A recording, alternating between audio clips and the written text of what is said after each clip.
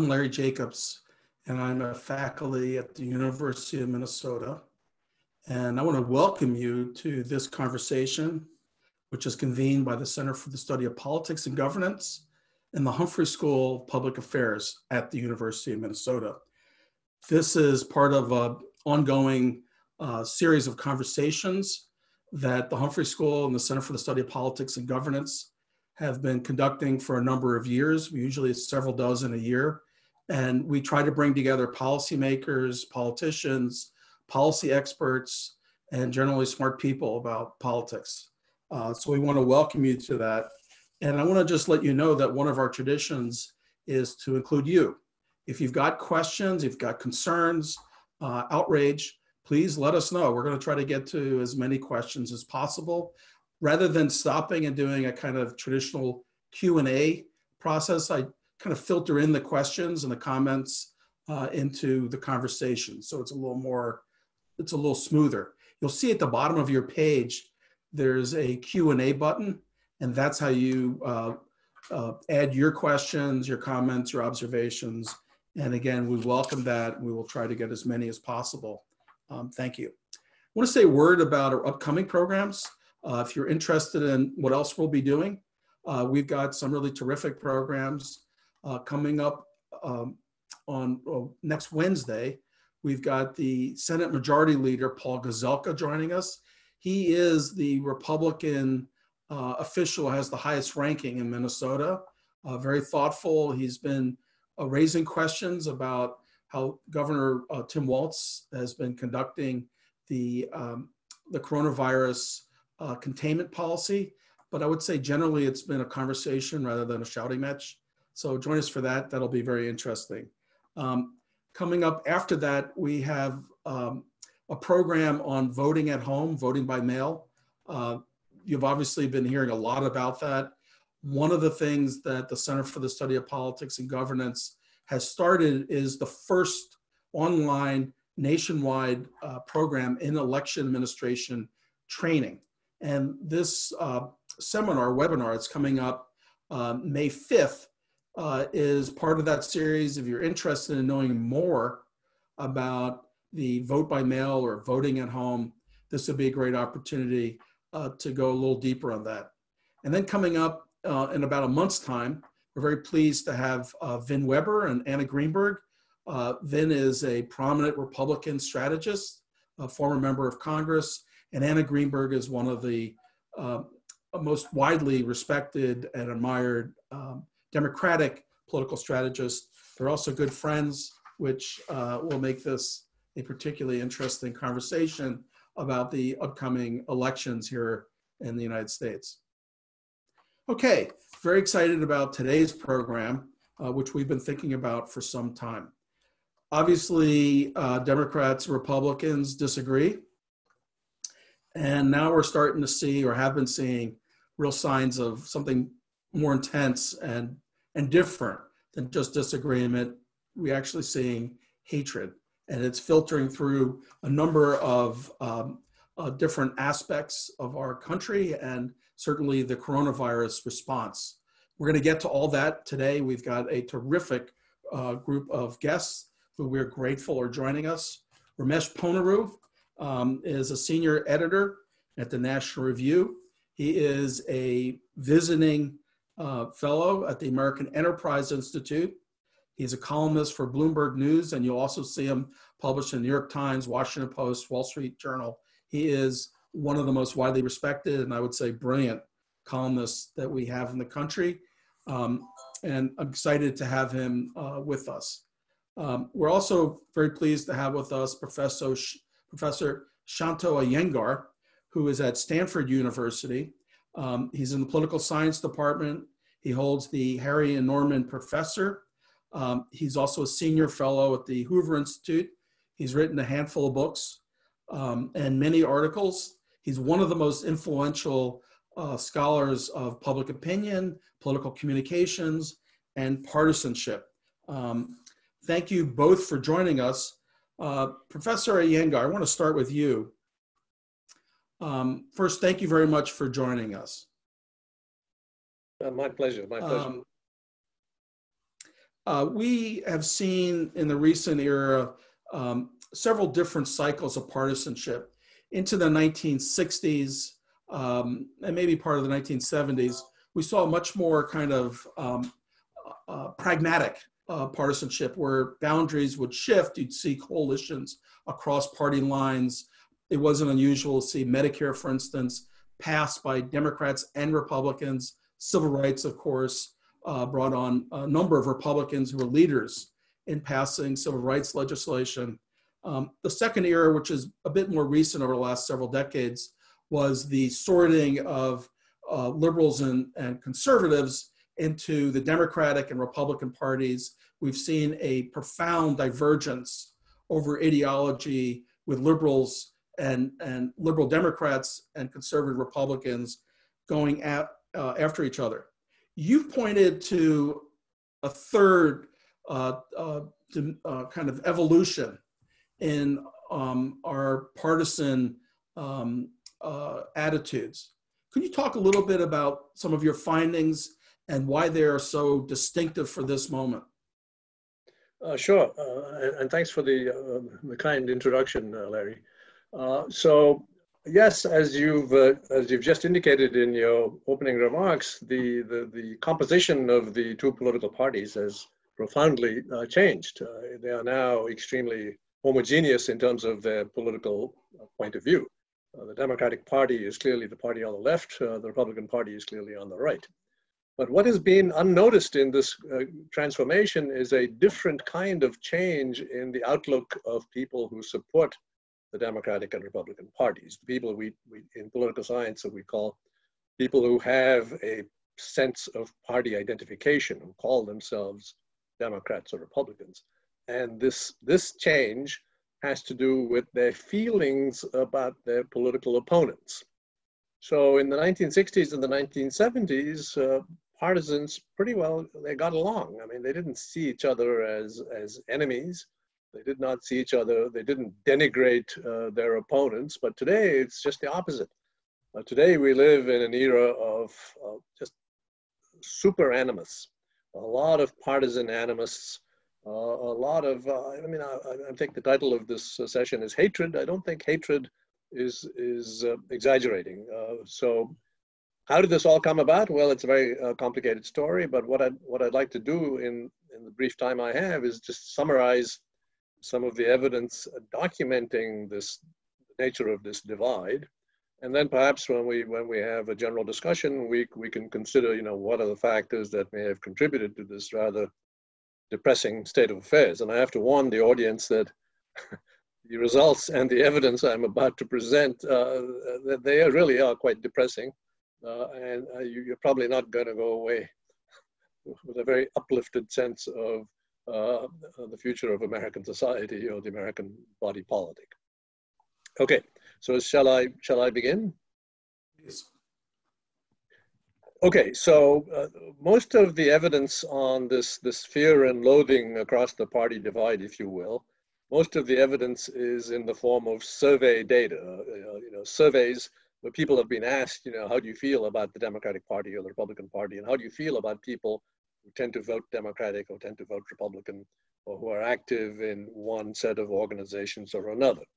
And so we have these questions that have been asked by the American National Election Studies, which is the premier survey organization of the political science discipline. And these surveys go all the way back to the 1960s. And so we can track partisan sentiment over time. And when you do that, you notice that beginning in the late 1980s and early 1990s, Republicans and Democrats begin to voice, pretty harsh sentiments toward their opponents. I don't want to get into the details of the exact questions that are asked, but you can take my word for it. The evidence is pretty overpowering that since the early 1990s, there's a very clear willingness to express harsh, critical sentiments toward political opponents. So much so that today, the level of animus directed across the party divide exceeds the level of animus based on any other division or cleavage you can think of, including what most people consider, sort of the gold standard in terms of divisions, and that is race. So partisan animus today exceeds animus based on race or ethnicity. So if you want to put it differently, you can think about it. Racism is typically the way we describe biased attitudes based on race or ethnicity.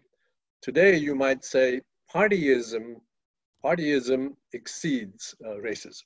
Mm. So that covers so much the political front. Political attitudes are now characterized by this deep sense of ill will.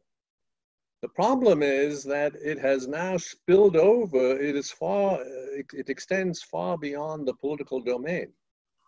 Party prejudice is now characterizing our daily interpersonal interactions, our social lives, what we do in our spare time.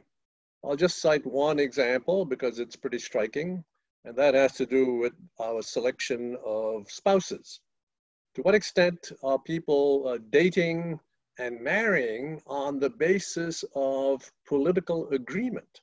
That's a really interesting question because we have data on the political attitudes of family members. There's a classic study that was run in the 1960s, in 1965 to be precise, which surveyed a representative sample of high school seniors and also surveyed their mothers and their fathers. So we could estimate what is the extent to which the parents agreed. And you might be surprised to learn that in 1965, it was barely 60% of the couples that were surveyed had the same political affiliation, indicating that politics was not a big deal. People were not going out of their way to find someone they agreed with to spend the rest of their life, or to just, social relations were not constrained by politics. Today, well, we've replicated that study a couple of years ago, and today the level of homogeneity in American society is on the order of magnitude of 85%. Wow. The party registration agreement is almost, there's almost a consensus. And there are some really cool studies because of, we now have these online dating sites, and we've got a lot of data on what happens at those sites. And a couple of my colleagues at the Stanford Business School have published some really interesting papers showing that even though people at online dating sites are quite strategic about revealing their political views, they don't advertise that, oh, I voted for Trump in 2016. They don't want to constrain the market. So they tend to conceal their political views. Nonetheless, it turns out that the top predictor of who matches at these online dating sites is political ideology. So that's a really striking phenomenon. So you can see that today, sure. Let me hold you there because I want to bring Ramesh into the conversation, and then we'll go back. And I know, and I can assure all of you, I've read Shanto Iyengar's research for decades, and this is deep. And we're going to get to more of that. If you want to see it yourself, just Google Shanto Iyengar and be prepared to spend a number of weeks reading, and you will be rewarded amply. Ramesh Ponnuru, I want to come to you, and I was reading an article that was written by the alumni magazine at Princeton, which is where you graduated from. And in it, it talked about your attempt to defend the Burkean conservative tradition from the Breitbart-fed invaders, namely the Trump folks. And the Burkean approach, or conservatism, tends to be quite intellectual and principled, tends to focus on individual liberty, and I would say social identity and social issues are important, and as they have been for you. And so I'd welcome your reactions to what Shanto Iyengar has just described, and your effort to kind of walk through this minefield of being a principled conservative who calls the shots as you see them, but also in a world that is not only divided by policy issues and ideology, but now by partisan hate. Thanks. Thanks for that question. Thanks for making me a part of this. I have spoken to Humphrey Institute audiences in the DC area and in Minnesota, but I think this is the first time I've done it from the DC area to Minnesota.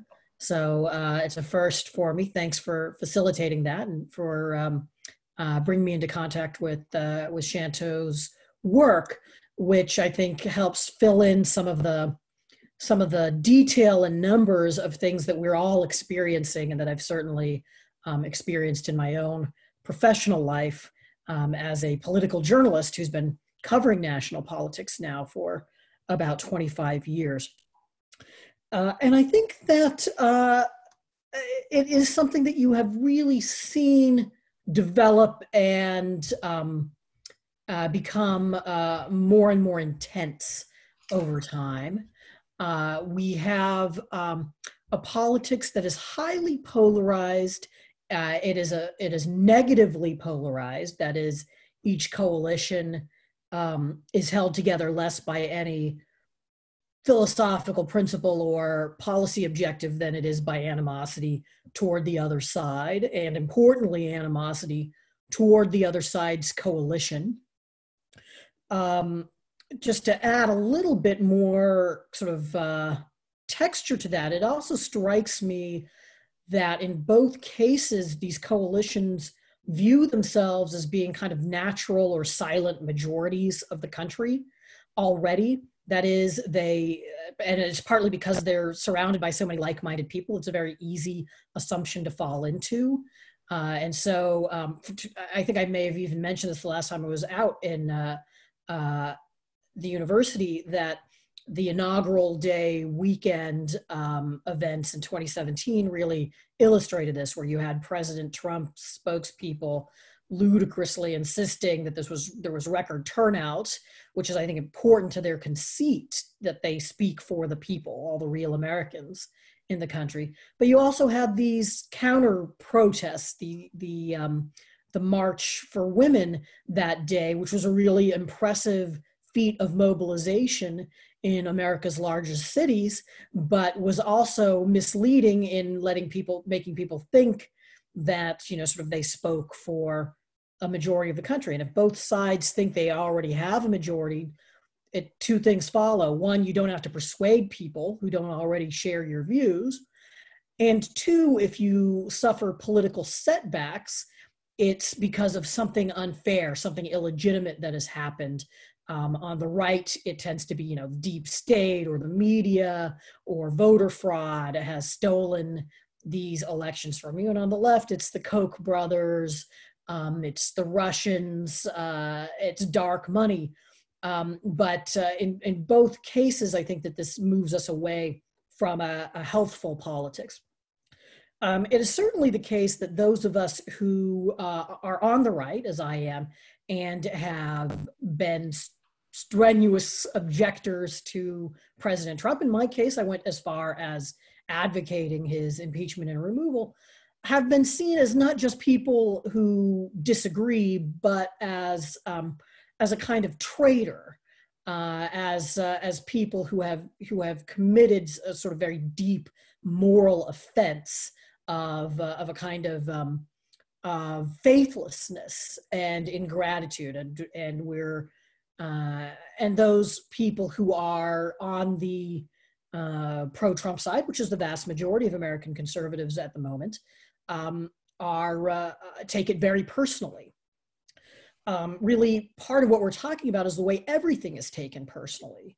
And this manifests in a variety of ways. It manifests, one, in what would normally or used to have been considered empirical points are now taken as statements of values and ideology. So how much promise does this particular kind of treatment for the coronavirus have?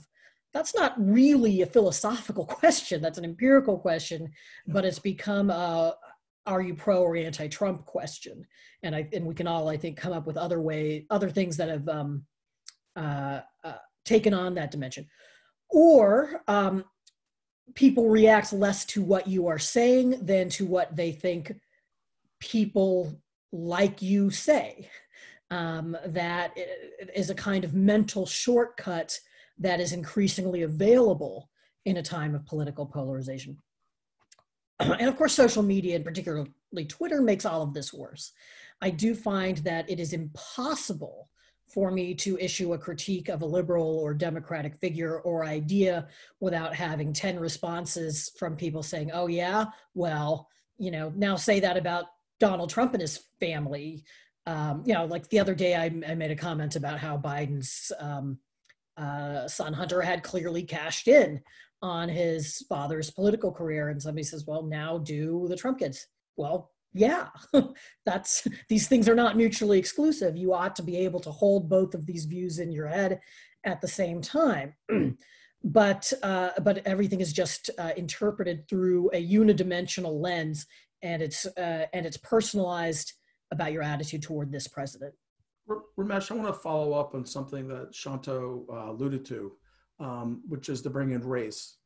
When you came out and made it clear you were not going to vote for Donald Trump, you were going to vote for a third-party candidate, Evan McMullen, who was a former CIA official, and you had I thought, a very powerful statement saying that this was based on principle. You received comments that were not only ones of disagreement, but they were vitriolic, and I would say, in some cases, racist. Have you found that this kind of hatred that you've described has now moved into this kind of, really, beyond the edge of what used to be considered normal politics to just outright racism? So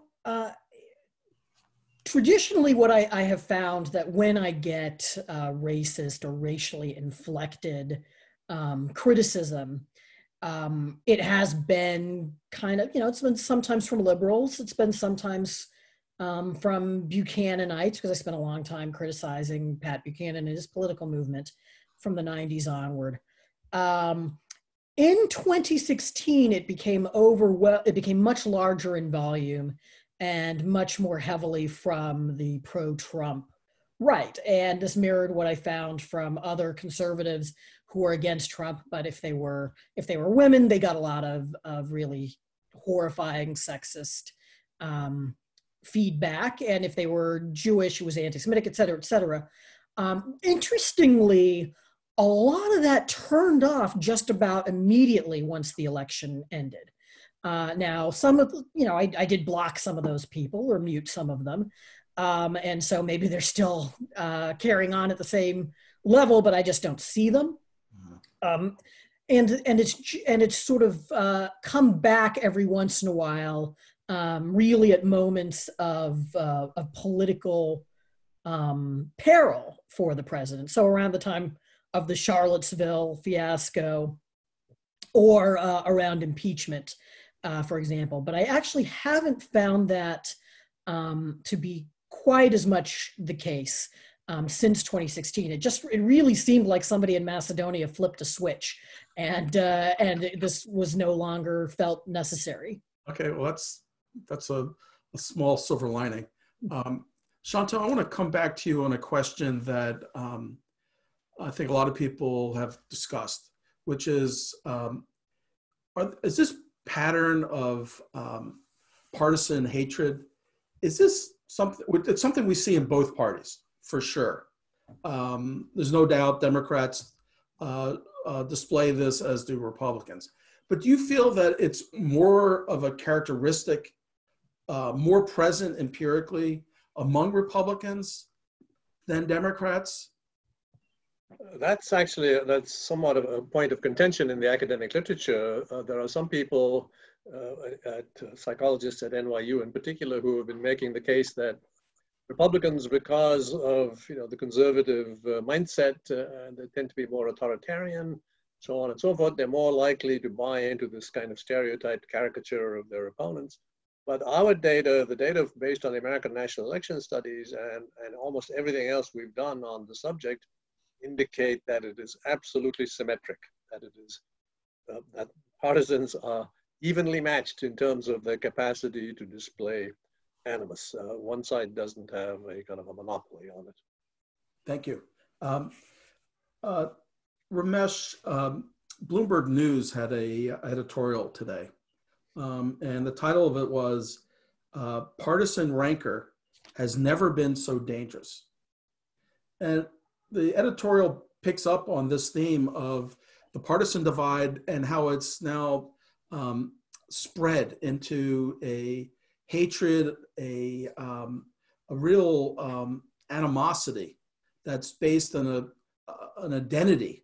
It's no longer tied to kind of empirics or disagreements about policy. It's more intense than that. And they say that this is going to make it even harder and more dangerous for America to control the coronavirus. Do you see this pattern as bogging us down at this moment as you look at the debate in Congress, as you look at the president and some of his interactions with states around the country? Do you see this partisanship, both the disagreement, but also the way it's kind of seeped into our very basic fundamental identities? Right. So, this is a process of polarization that has gone on, and Shanto has talked about aspects of that, I think, very well. I think, we tend to think of sort of mid 20th century America as kind of a norm, even though in a lot of ways it was a pretty unusual period in American history. One of the ways it was unusual is that we had a politics that was organized around economic issues. And when your disagreements concern the minimum wage, for example, you're going to have a different kind of politics, a different feel to politics than if your politics revolves around issues such as abortion. And so the ground of our politics shifted, it became more visceral, and that created a certain kind of polarization. And now I think the polarization has sort of floated free of the ground from which it originally sprang. And has sort of hardened and solidified. I think in a way we should count our blessings, because we could have a significantly worse polarization at this moment. It does seem to me that if Hillary Clinton were president, there would be, and we're imposing or we're behind lockdown policies, there would be a much more uniform and vociferous red state rebellion against those policies, that would be kind of the focal point of conservatism in a way that it isn't right now, because President Trump is sort of on both sides of all the issues here. And, while that in some ways bespeaks failures of leadership on his part, it actually has also been kind of helpful in muting that response, because the sort of partisan energy doesn't quite have an outlet to go to. But yeah, absolutely. When you look at the debate, not just the debate in Congress, as you mentioned, but the overall debate, when you see people who the two sides in each other's minds are people who want Granny to die to move the stock market up, and people who are deliberately trying to destroy the economy because they hate America and they hate Donald Trump. Right? That these are not descriptions that accurately describe almost anybody in the country, but they are what Americans look like to their fellow Americans in their mind's eyes. And I can't see how that could possibly be helpful. Thank you very much. That really is helpful. Shanto, part of your research has really raised questions about the impact of this social identity of partisanship, with our understanding and awareness of the policy debates and what's going on. In one of your articles, you said partisans are not only uninformed, but also misinformed and deliberately misinformed. And you go on to say that actually partisans will ignore information that might challenge their partisan identity.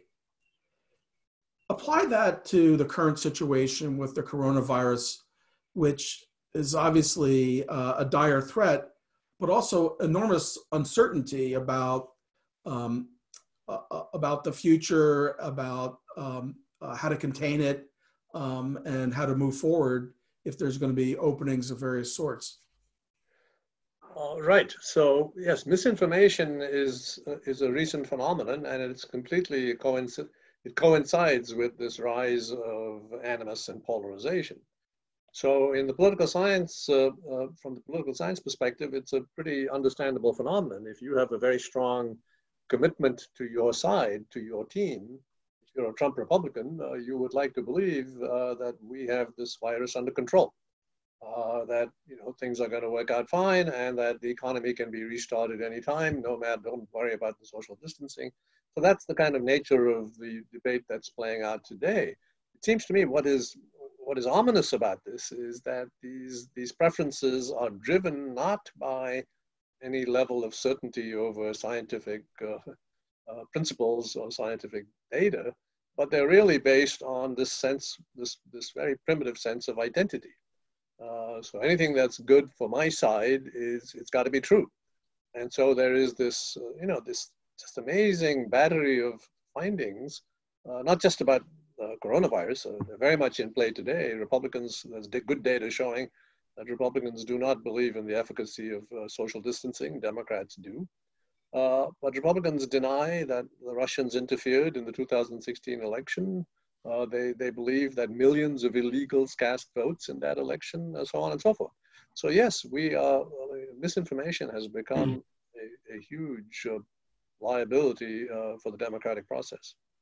Ramesh, you see, by the way, Shanto, my favorite example of this is the poll finding that Republicans think that it's important to use force, including military force, against Agrabah, while Democrats think that we should try harder to understand them. And of course, yes. It's fictional kingdom. Yes. We've got a lot of questions here from folks, and I would say generally they break out into why is this pattern developing that you're both describing. And let me start with one. And then the second area is, are there kind of green shoots of hope? And I know you're both eager to talk about that. So let me start with some of the questions on why is this developed? Here's a question from Jeffrey Peterson. If partyism is driven at least in part by how the current process of nominating and electing has evolved into driving both political parties to ideological extremes, what are your thoughts about the process changing to include ranked choice voting? So I'd say those are two questions. Do you think the nomination process has encouraged kind of factions within the party and intensified the ideological and perhaps identity nature of our partisanship? Ramesh, do you want to start us off?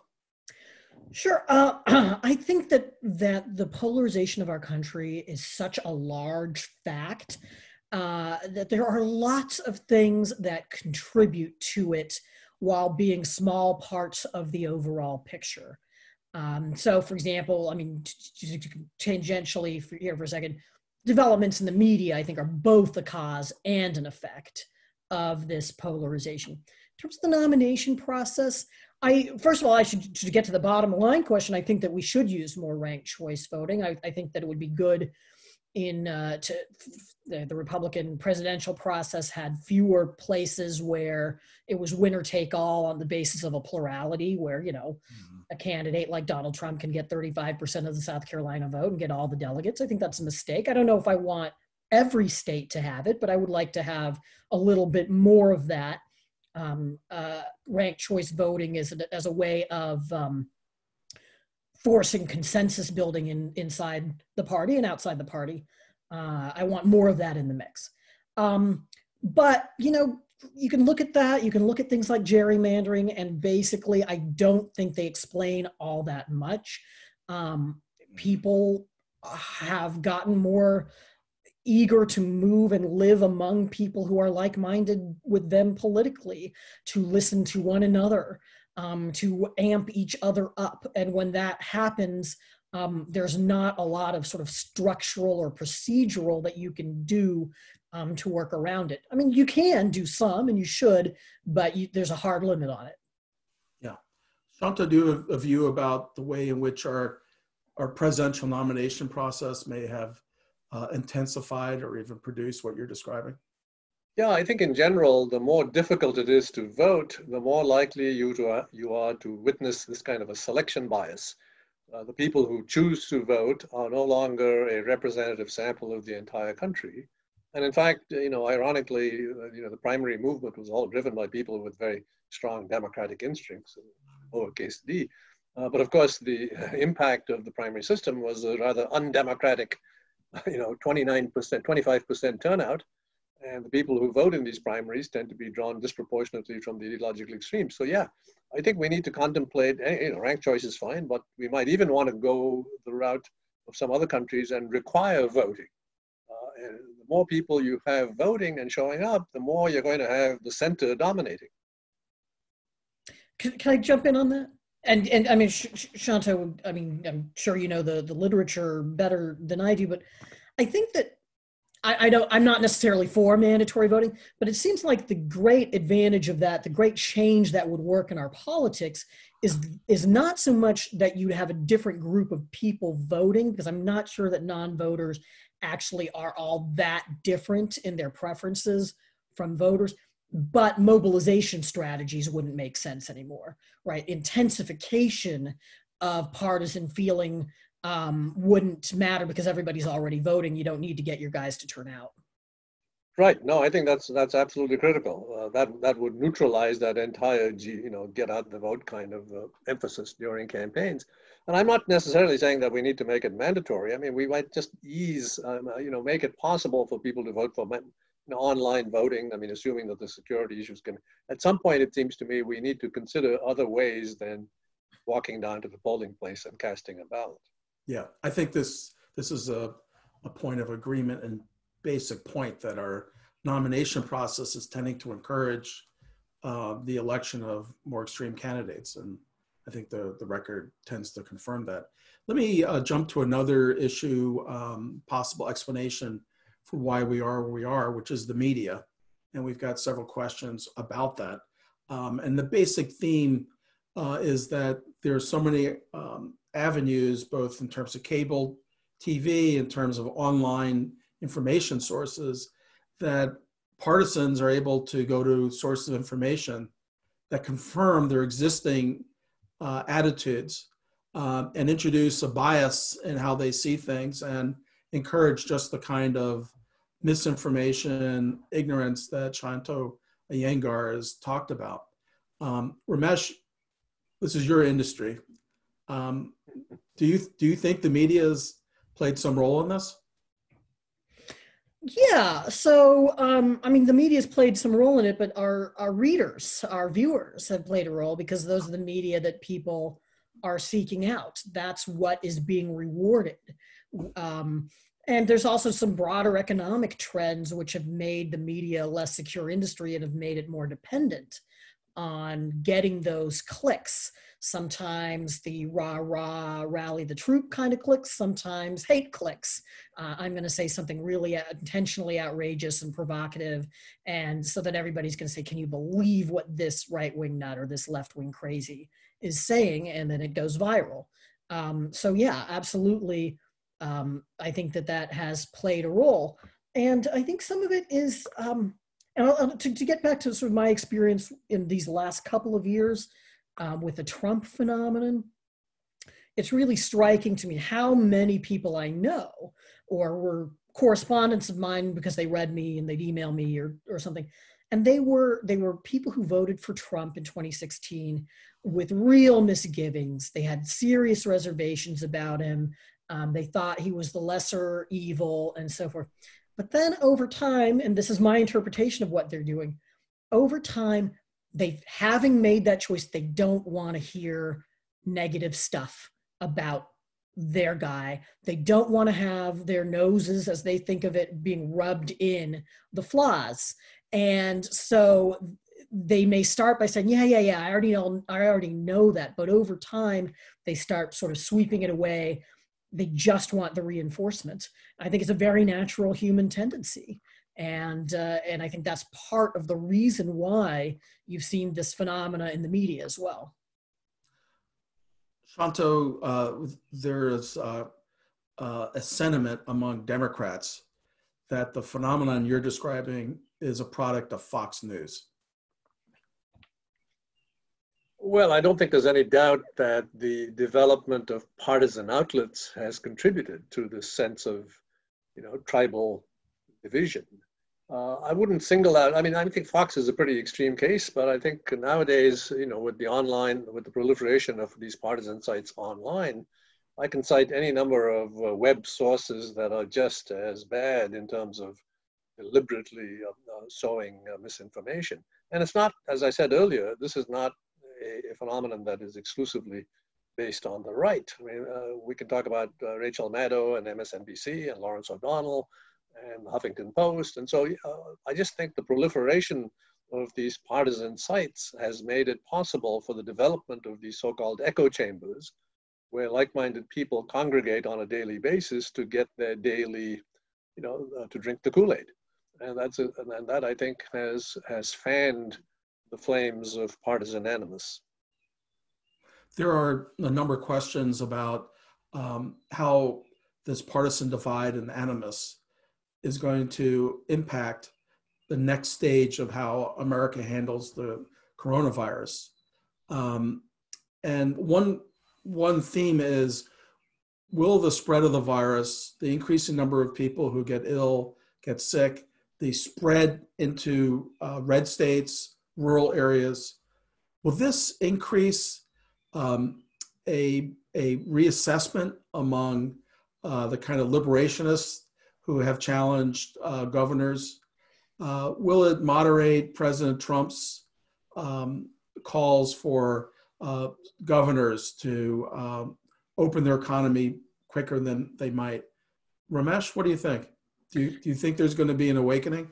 Well, this depends on the future course of the virus. And even the epidemiologists have not been able to pin that down completely, and they disagree among one another. So I'm certainly not going to have it down. I do think that you run into a kind of paradox of preemption, which is that the more successful your extreme methods of containing this disaster are, the less necessary they look, and the more they look like overreactions. So that is a problem. These methods will look better the worse they perform. Shanto, I'm very interested in your response to this, because your research and analysis suggests that our ability for learning about policy that would challenge our partisan mindsets is very, very limited. And so just to extend what Ramesh said, do you think if we have, as the number of deaths go up, the number of cases go up, and the illness spreads, more widely in the country, do you think this is going to lead to some sort of change in the way Republicans are thinking and the way they're seeing Democrats? I would certainly hope so. I would hope so. So the pandemic has been concentrated in urban areas, that's blue state strongholds, and that perhaps explains why you've got this big partisan divide on the efficacy of distancing. My hunch is, again, I agree with Ramesh, we don't know what these models, the assumptions are all over the place, but assuming that states like Iowa and South Dakota and Georgia have very large outbreaks and large scale, God forbid, large scale fatalities, I would think that the Republicans that would, in a sense, contribute to a more a greater sense of agreement on what needs to be done to fight the virus. It's tragic that it might require that kind of, scale of event to bring this about, but that's my hunch. Yeah. I want to move on to many questions about how the heck do we get out of this mess? Knowing both of you, I'm not expecting a whole lot of kumbaya from you, but if you give us some insights, Ramesh, let me ask you one of these questions, which is, are there a few Democrats and Republicans who you think of as having the courage and the ability to cross party lines and to address uncomfortable issues for their tribe? So I think that it's less a question of there being particular leaders, because frankly, not a lot of people are standing out to me in that regard, than it is particular issues. So, there are places where bipartisan cooperation is possible and constructive reforms can be undertaken. Now, they tend to be places which are not front burner issues, which are relatively low in political salience. That's why you can have left-right cooperation on criminal justice reform in a way you couldn't during the crime wave, right? You couldn't have had that in the same way in the 1980s, or at least it would have taken a very different form back then. It's why you can you have this maybe budding left-right coalition on reining in the excesses of occupational licensing. And so one place, I would look for hope in sort of building and nurturing and working on those areas and trying to use them as a basis maybe for larger scale cooperation, because people get into the habit of working together. Shanto, you've written about the fact that Washington and our state capitals are very divided between the Republicans and Democrats. But when you actually look at polling of everyday Americans on policy issues, they're closer together. What explains that? Why do we have these two different stories? Well, this is so the debate over ideological polarization has been raging in the political science discipline now for half a century. We have some folks who think that the Democrats and Republicans have all become extremists. I'm talking about rank and file Democrats and Republicans, but the survey data, as you suggest, show a very different picture. The survey data show that people are congregating towards the center.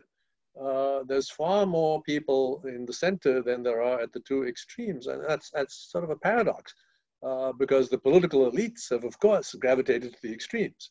And so you've got this disconnect between, Schumer and Pelosi and McConnell representing people who are not that extreme. And that gets back to that earlier point about the selection process, the overrepresentation of extremists in primaries, the big donors, and so on and so forth. But I think the ideological disconnect, that does not necessarily mean that you still can have this deep sense of identity and tribalism. So one doesn't require the other. So this is a very fundamental point that you're making, which is on policy, Americans, all of us, are actually closer than you would imagine looking at Washington and the state capitals. But the divide and the hatred that we've been talking about is propelled by this fundamental identity in politics, but also extends into who we marry and who we date and where we live and even some of the products we buy and use. Exactly. It's like a party has become a litmus test. It's telling you something about the character of the individual, not necessarily something about the person's policy preferences. Ramesh, a question here about voting and the charge that Republicans are getting elected because of voter suppression and now the opposition to vote by mail. And that may be contributing to partisan polarization and the rancor because Republicans aren't playing fair or abiding by voting law. Yeah, so issues around elections and election law certainly have become a source of contention between the parties. And there are obvious differences on their issue stance. I actually don't think that has been in the past, although that could change, a major source of the polarization. That is to say, the polarization was pretty well advanced before this became as defining an issue for the parties as it is becoming. It is more, I think, that the polarization of the parties is creating the energy in this issue.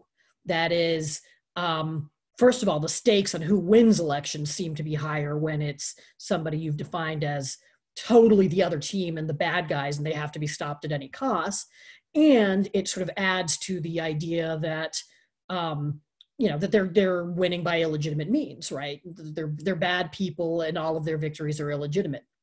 Now, I'm a little bit, I have become more sympathetic to the Democratic issue positions on these issues. And I think particularly in the context of this year, vote by mail is probably going to end up making a lot of sense. The idea that it's going to change a lot of election outcomes, though, I think is not terribly well founded. Right. You can imagine, for instance, in Florida and elsewhere, where the Republicans have an advantage among older Americans. If you don't have vote by mail, Republicans could end up losing voters who will be particularly reluctant to go stand in line and perhaps be exposed to the coronavirus. There's a long history of parties getting their sort of even short-term partisan interest wrong. Like when Democrats thought admitting Alaska was going to be a big boon to them. And so they had to, and Republicans insisted that you had to bring in Hawaii too. And of course, ended up being totally the reverse of what people thought. Thank you for that nugget. That's terrific.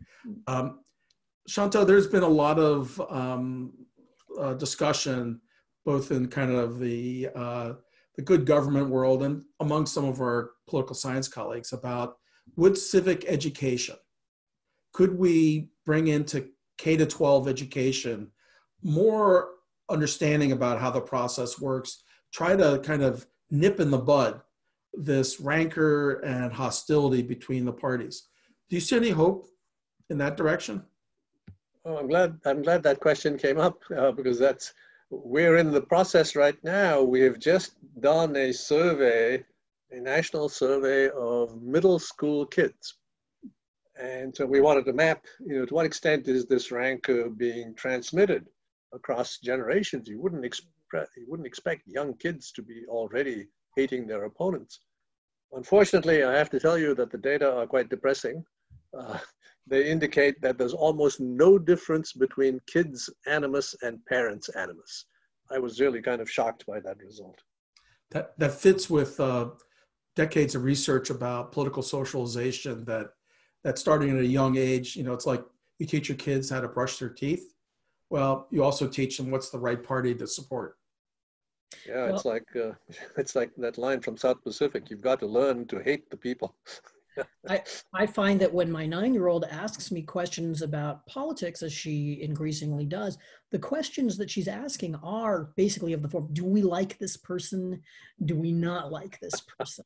Is he a good person or a bad person? And I try to say, well, this is a person, we like a lot more of this person's ideas and fewer of that person's ideas, and not to put it in those terms, but it's a very natural framing for people.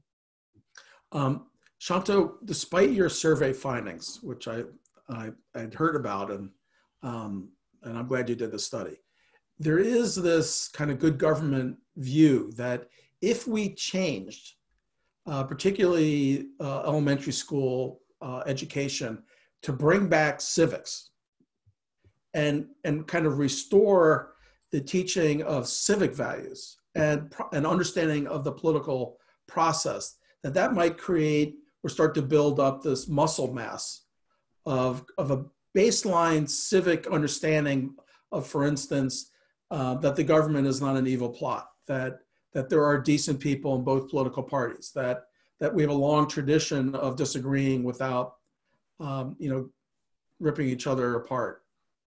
Oh, I tend to agree with that. I think that the real threat here is not so much the idea that the Democrats and Republicans don't like each other, but what are the consequences for the body politic? What about democratic norms?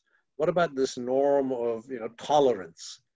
Being able to put up with people who you disagree with, who might be critical of your point of view. I think those are critical, and I think you're right. I think to the extent that we can strengthen the foundations of these norms by sort of exposing kids at a very early age to the importance of dissent and things like that, and the value of participation, the more the better. Ramesh, do I hear? What are your views? I hate to add the pessimism. I was just thinking of how I had participated in a talk about polarization and what we should do to overcome it. And afterwards, a relative, or actually I'd written about this, and a relative responded basically, "You are so right. They are so bitter and intolerant," right? That it's just really, really hard to overcome that mindset. One of the big debates has been about rising economic inequality.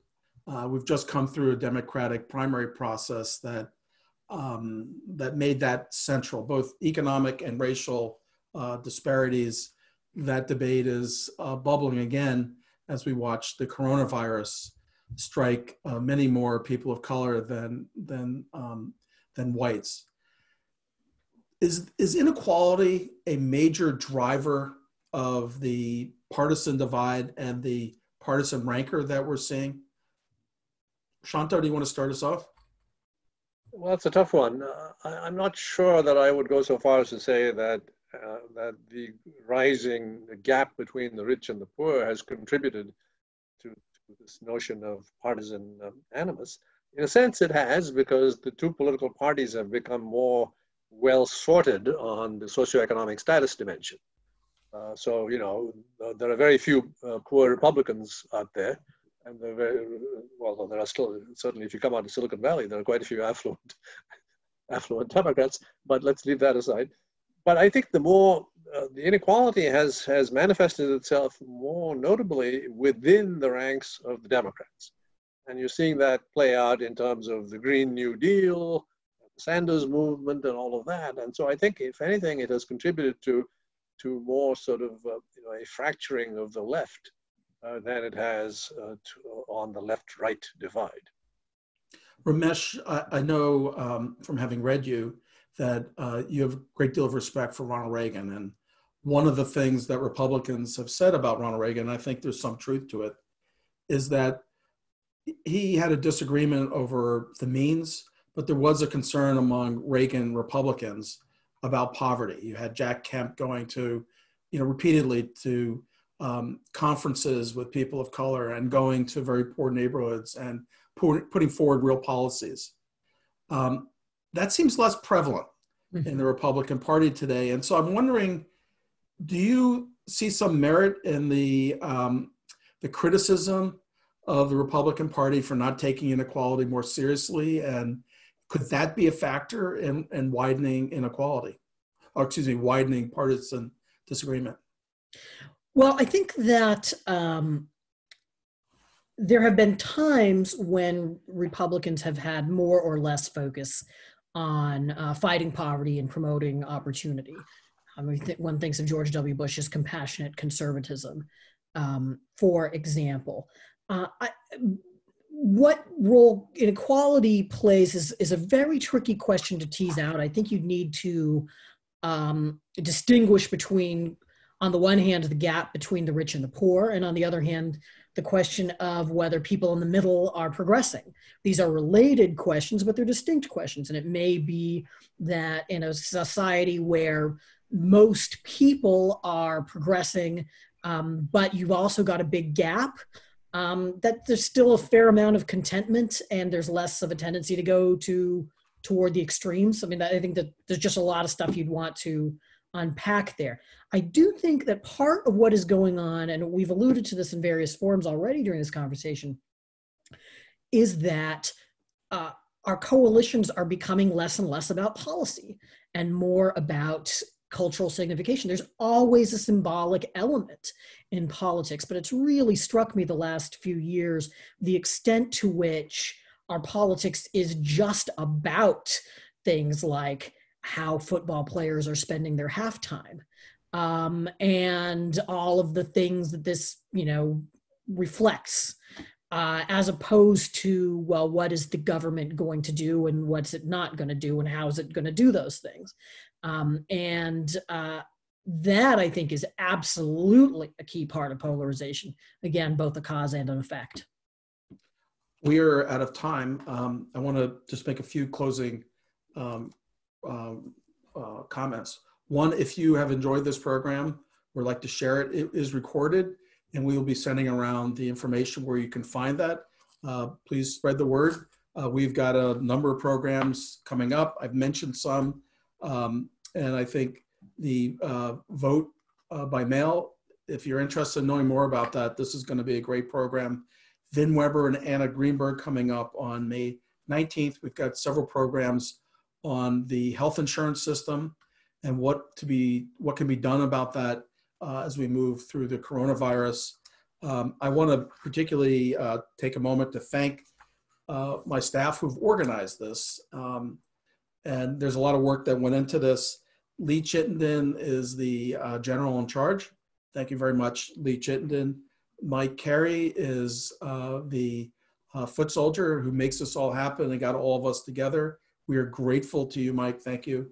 Kate Connors is the person that makes sure that the technology works, and it did. Thank you, Kate.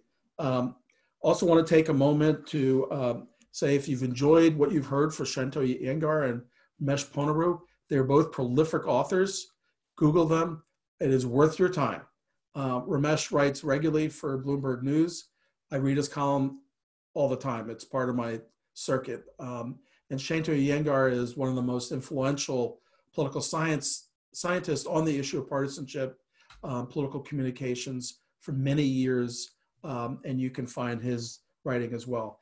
Thank you to both of you. This has been really a terrific conversation, and I'm grateful that you joined us. Thank you, and thanks to all of you who joined us.